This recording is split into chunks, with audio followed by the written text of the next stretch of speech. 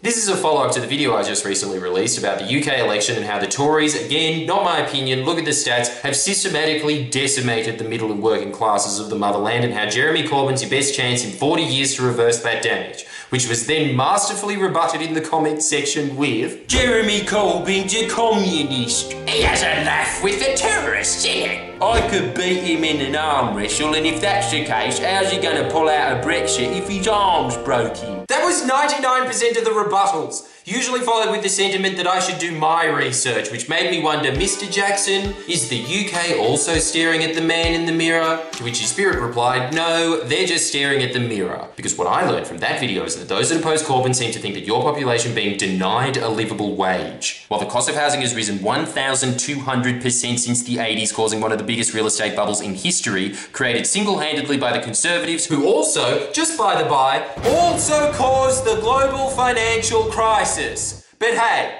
po body's no effect. That should all be overlooked because Theresa May's going to get you a better deal on Brexit, which from what I can gather they think because of this sign. Now that's research. If cardboard's that effective on the British public, imagine how much of the population thinks that Fruit Loops contains real fruit. Seeing as there's always at least one mum in UK wife swap sitting in a chair yelling, "Shut it, Stacey, I'm watching the chatty man!" 50% minimum. So while I don't want to fault your extensive analysis of looking at a Conservative Party slogan, you know what that sign conveniently excludes? And I'm not jumping to conclusions here, it's probably just a spatial issue, but Jeremy Corbyn has a 4-decade-long history of opposing EU-friendly reform, was clearly dragging his feet in a stay vote, while Theresa May unequivocally, fervently supported a stay vote, and yet that's the horse you're betting on for the best deal on Brexit. Well, may I just say, nay. Huh? Like all the worst punters, you choose to focus not on their track record, but on this gut feeling you have that, yeah, she's a fighter alright, she'll get a better deal cause she's tough. So tough she refused to debate Jeremy Corbyn.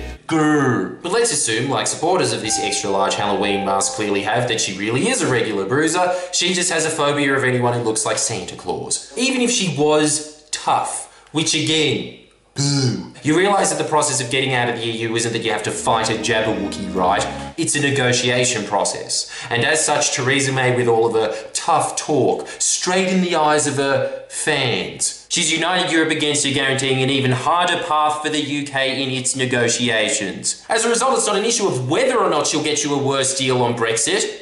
She already has. And yet sun worshippers, who remain consistent with their 14-year-old Chinese girl Olympian-level mental gymnastics, have landed the perfect logical backflip, as the rhetoric they were cheering for just a few months ago when it came out of the mouth of the world's most hilarious thumb has been completely reversed. They now miraculously think it's better to have a rotten deal than no deal. I don't know why. Maybe the Sandra at the mall once said they didn't deserve any toys and then proceeded to spank them, but whatever the reason, they appear to think that Jeremy Corbyn will get them a bad deal on Brexit because he refuses to sign a bad deal on Brexit. They instead want a deal so rotten it'll make even Johnny Rotten say, "Fuck me, the Tories have made me name look like it's a fucking gimmick." As Theresa May supporters now claim they want to hold Brexit. I'm guessing purely because it's got the word hard in it. They obviously haven't read into what a hard Brexit entails, because a hard Brexit means you leave the single market. You don't want to leave the single market, to use my favourite Cockney expression, you fucking muppet. Not even Theresa May wants to leave the single market, as outlined in her private speech to Goldman Sachs, where she stated that doing so will cost the UK hundreds of billions of pounds in lost investment in trade, hundreds of thousands of jobs, exclude the British from business opportunity in the world's most powerful economic bloc.